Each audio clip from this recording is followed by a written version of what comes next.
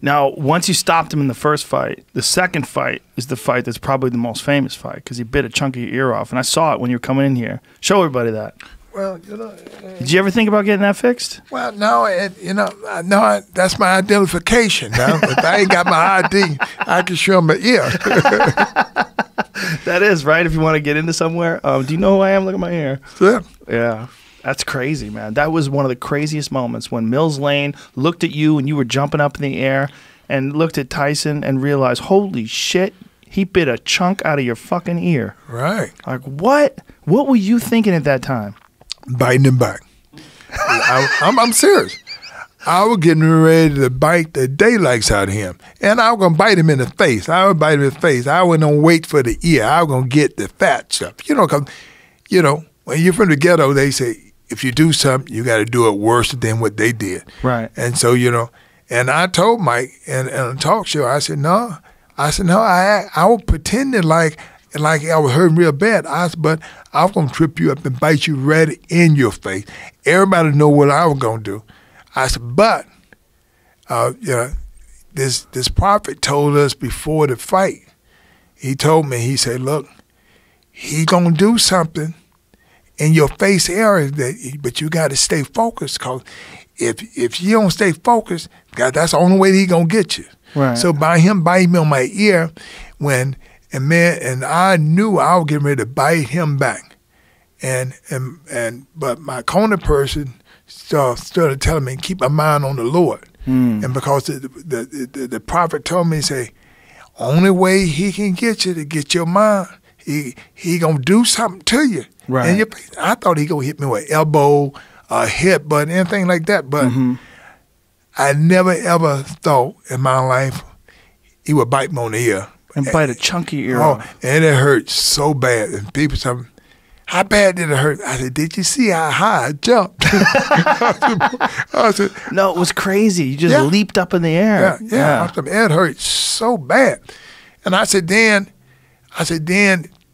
That guy, my corner guy, Tim Hallmark, kept telling me, keep my mind on the Lord. And I ain't want to hear that.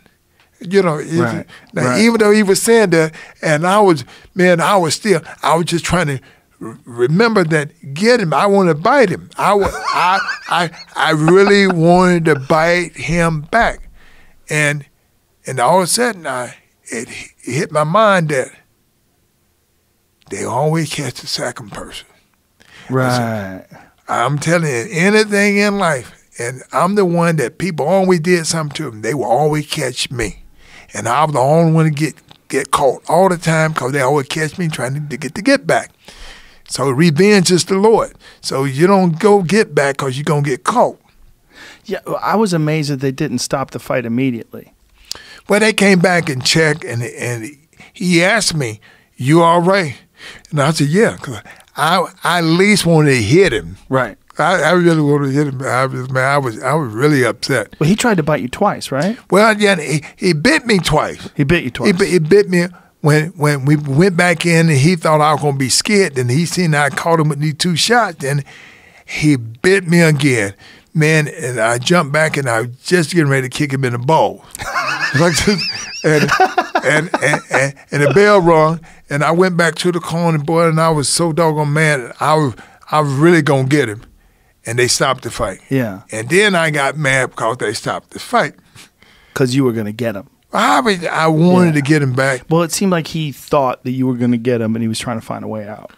Well, yeah. That's the only thing that made sense. Well, yeah. But the thing is, the only thing that I guess with me and what I stand on is that I was able to forgive him. And that has been the turnaround in my life to tend to make people always wonder about the ear bite. And I said, but I forgave him. And everybody said, so what's special about that? And I said, but everywhere I go around the world, with the Muslims, whatever, and people say, wow, this guy can forgive. How can you forgive when you already beaten the guy? Yeah. I said, but it's what life have to be if you're gonna survive with even your brothers and sisters. Because if you don't forgive nobody, you're going to be a mad person. You're going to find yourself locked up. Right, right. And it's going to haunt you. Whereas if you forgave him, it took a weight off your shoulders? Yeah. Mike and I, we do a lot of things together because the forgiveness part. It's cool to see you two together now. I mean, when I have seen things that you've done together, I'm like, wow, it's crazy. Like after he bit you, those crazy fights, and to see you together laughing and joking around together, it's pretty interesting. Well, I'm telling you, when you tell people, when you don't choose your parents, you don't choose your neighborhood, you ain't choose your skin color, you ain't choose to be tall or short, but this is your stature, and two people who came from the ghetto who boxed, and boxing was the only thing I did real well. Okay, and football, but the thing is that after all that, look at how much money we made doing something that by doing it properly, we make money. Yeah. We make money, and we can both, raise our family in the way that we want to raise them. How long did it take after the fight before you forgave him? I think after about time I got into the locker room and everybody started complaining, man, I can't believe he did this. I said, look, did he bite you? They said, no. Oh, okay. I said, he bit me, right? And I said, now, I'm going to forgive him. And you know what? Y'all got to forgive him too. Wow. They said, what you mean forgiving? I said, he ain't bite you. I said, he bit me. I said, look, I'm going to forgive him.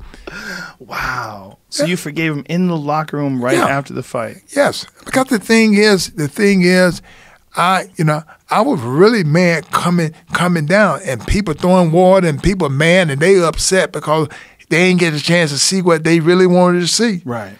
Like this. And so they were mad and they were upset. And I asked, I figured, who in control? God. So I said, Lord, what is this thing all about? He said, forgiving. And I said, well, who in the world want to forgive? But this is what it is. We're the two very important people that everybody come to see, and they need to know that forgiveness is a big part of life. And so I was able to do that. So in the point of being able to do that, I realized that it made my life better all over the world. You got a Kleenex? Kleenex? Yeah, sure. That's a very powerful thing, man. It really is. That's a very powerful decision, and it's a very powerful statement. For you to forgive him after that. I mean, that really. That probably did a lot of good for a lot of people to realize, man, if Evander Holyfield can forgive Mike Tyson after he bit a chunk of his ear off, I mean, that's a strong statement of character right there. Well, the thing is, I didn't. Now, a little earlier than that, then they may not would have got that. Right. They would have got something else. If you bit his face. But it's amazing what time would do for you. Right, right. At one point in time, I'm telling you, something would have happened. Right. But because they gave me a little time to think about it and gave me, and I was like, with me, when things don't go right, I go back to the prayer and say, Lord, what is this all about? Right. And he said, forgiveness. And, and I wouldn't be who I am if it wasn't from forgiveness. Right. I'm saying everybody don't fell short somewhere. Right. And like that. So, the whole big thing is, and I talked to, a week after that, I talked to Mike. We was at the All-Star basketball game in New York, and I looked up, and everybody was streaming. And I wonder what they were streaming about, telling me to watch out. I'm like, watch out for who? I looked up at Mike, and he had this big bear coat, and he like this. And so everybody was telling me, and it warned me that Mike there. He had a big bearskin coat? He had a big fur coat? Yeah, big fur coat and stuff like that. And he wouldn't do nothing but shake hands. And, wow. And a week after. A week after, what I'm saying? So, so your ear is probably still sore. No, I wasn't even. Really? The thing is, with my ear is almost like a testimony. Right. And, it's almost like you win a trophy yourself, that a person look and say, man, he forgave the guy. So I see that more people, when they see me, they look at my ear. Then after they see me here, then they'll smile. Like, you know, not in anger, they smile and say, well, you know, he forgave that guy. Wow. Yeah, so when you saw Mike, did you guys talk? Yeah. A week after the fight? Yeah. What did he say to you? Matter of fact, his room was next door to mine, and I didn't know. we came out. We come out at the same time. He looked. He asked me, "Is it all good?" I said, "Yeah."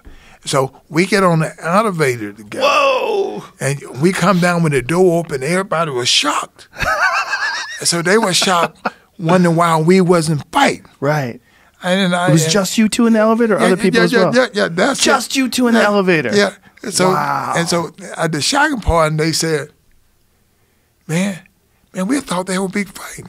And I told the guy, I said, you know how much money I got paid in that fight, and how much money can you think we gonna fight for free? Was there ever talk about a third fight? Well, I had people mention it. You know, they mention it. Right. But you know, the thing is that they want to give a lot of money, and they were asking me to try to.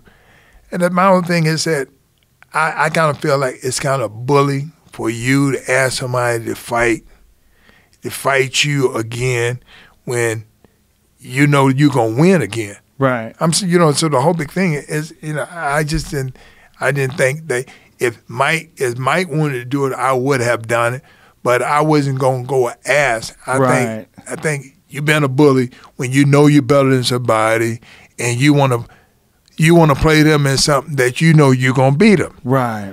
You know, it's a challenge. If somebody challenge you, like that, I can come back and beat you. But you know, just you know, you feel that you better, and so I think it'd be wrong for me to ask it. Right. No, that's amazing. I mean, but that just shows what kind of a person you are. Like that shows what kind of character you have, and that sort of defines your career. That you are the guy that did always seek the big challenges. Yeah,